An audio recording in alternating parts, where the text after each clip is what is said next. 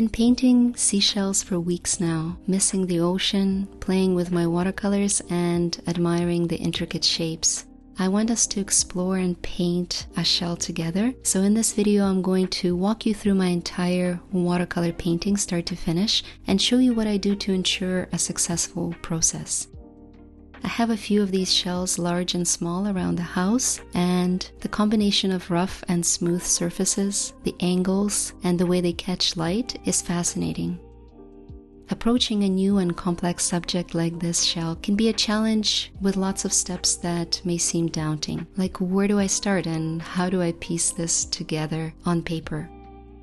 So my first advice is, let's agree right away that we can, if we feel like it, do several versions. Not only is it a very effective way to learn any medium, this instantly reduces any anxiety that you may experience about getting things right in one go. If you're a longtime follower, you know that I often do 2, sometimes 3 variations of each composition that I like. And you can also observe this practice among many famous artists like Monet, who painted ponds and haystacks, or Degas with his famous ballerinas. So in this case, right away I decided I'm gonna do 2 shells. This composition I called Shelter. Maybe if you can spot a small shell nested inside the big one, you'll see why it got me thinking about a place of refuge and safety. This one doesn't have a name yet, and I'm going to ask all of you for some ideas on how to name it.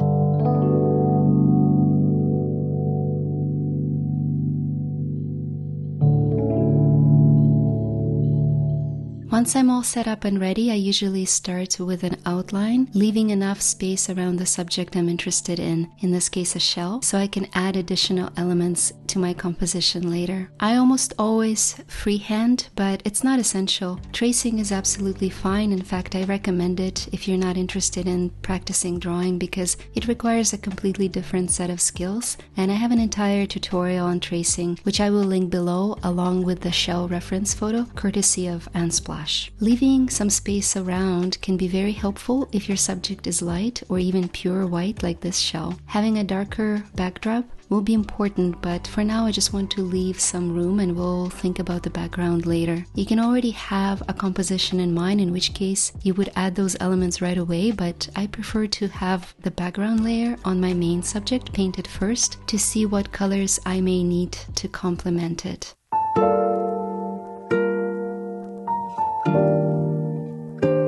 The key before applying the color is to ask yourself, what is the goal of this painting? What am I trying to show? Is this a play of warm and cool colors? In this case, we can use a variety of frosty blues and warm glowing oranges. Or maybe it's the contrast of smooth texture on the inside of the shell and the rough edges of the outer surface. In this case, let's make sure to leave lots of highlights on the inner fold, literally painting around them to leave bright white paper, because there's no white pigment in classic watercolor.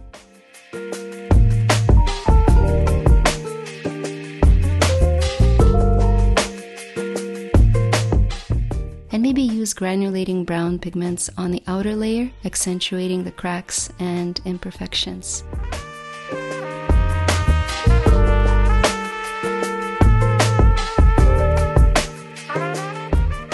Or maybe it's simply a beautiful silhouette of the shell that you're trying to show. In this case, you might only want to use a limited palette, even just one color like blue or ochre, creating a monochromatic painting with a strong outline, making the protruding spikes look more prominent.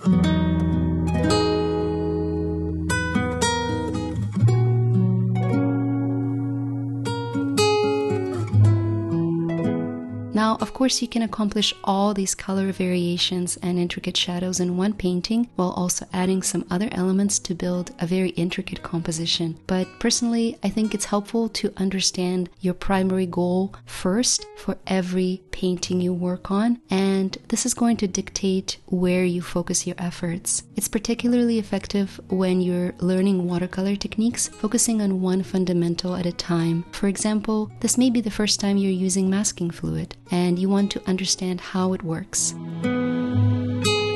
So I'm using my Winsor & Newton masking fluid to cover up the yellow stamens on hibiscus flowers. It's much easier to mask the light details on a subject like this, paint the petals with darker reds and pinks, and then erase it to add the light yellow details in the final stage. In watercolors, we always paint from light to dark, and so small light details are always difficult to paint around. I will show you how I did that in a minute. For now, I'm carefully applying the watery fluid with a rubber applicator. The best way to apply masking fluid, by the way, is with these rubber applicators or even a matchstick if you don't want to ruin your brushes. I will leave the link to this rubber tool in the video description below.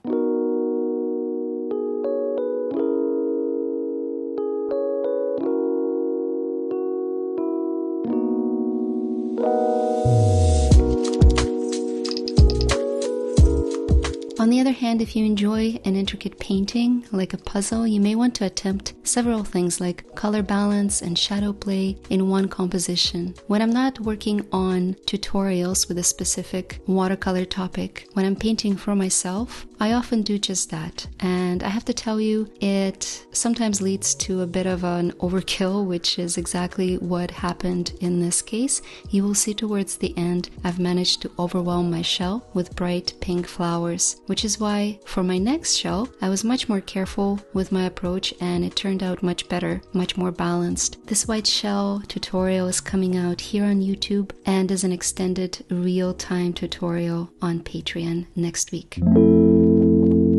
Back to the original shell that we're painting. As you can see, I've added 2 flowers pointing to the left, choosing my reference carefully so the direction of light matches the one on the shell. So from top right and down to the left. The shadows are strong, falling down from the top petals and even from the beautiful stamen in the middle. I enjoy these little details because they instantly add a 3D effect with one extra layer of color. Photos taken with ambient dispersed light make for a less realistic painting, and we discussed this in this white rose tutorial. I'm less interested in petal texture, so I'm going to simplify the veins. As you can see, I'm trying to mimic the lines, lightly applying magenta with the tip of my brush. I call this technique an interrupted stroke. I'm not actually sure if there's an official name for it, but essentially it's the best way to translate petal texture, or even fur texture for that matter, on paper without driving yourself crazy and trying to capture every detail. So basically I drag the brush across the petal, touch the paper lightly, and then lift it. If you do this a few times, the effect is roughly similar to that of a realistic petal that has a multitude of details and tiny highlights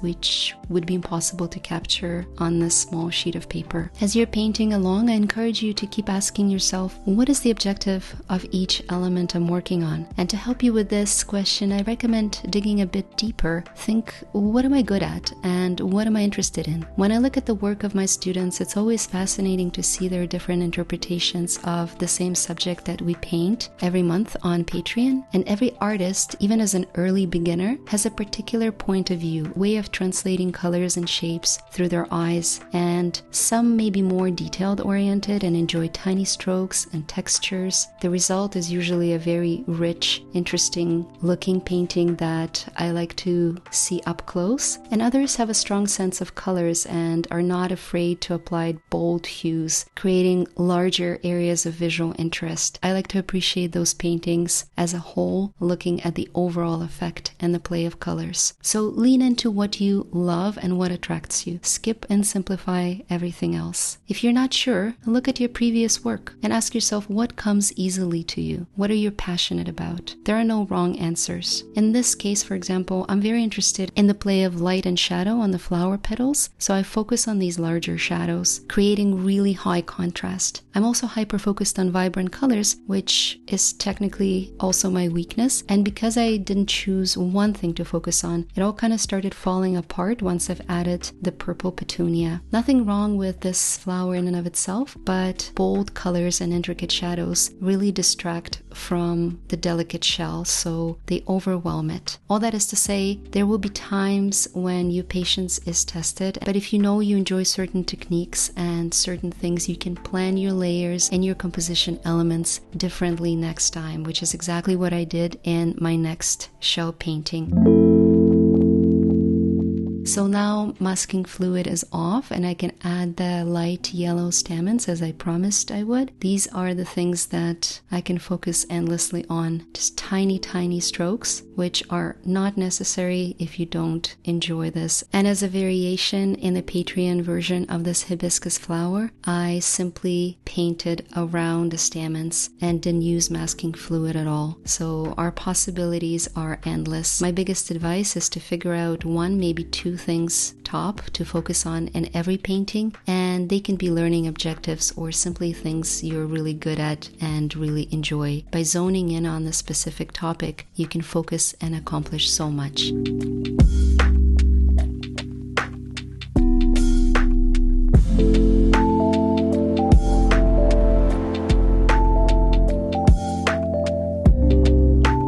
I still finished this composition because even though it's maybe too busy with color, I kind of like it as a reminder of my first painting that started my little obsession with seashells. I added a few layers and a soft shadow around the shell, and I can already see this is not the most successful composition in a sense that I was way too ambitious to add all these flowers and the shell got a little lost. But the process was successful because I figured out what works, and in the next painting I used a different shell with no leaves. I may even repaint the shell again with a completely different background, but now, after almost 9 hours or 2 weeks of interrupted painting sessions, I know every spot and every shadow like the back of my hand. Most importantly, this painting was successful because I enjoyed it. Even as a professional illustrator, I assure you that we can't always control the results. Rather, making sure that your painting experience is successful and satisfying is a much more realistic and honestly much more important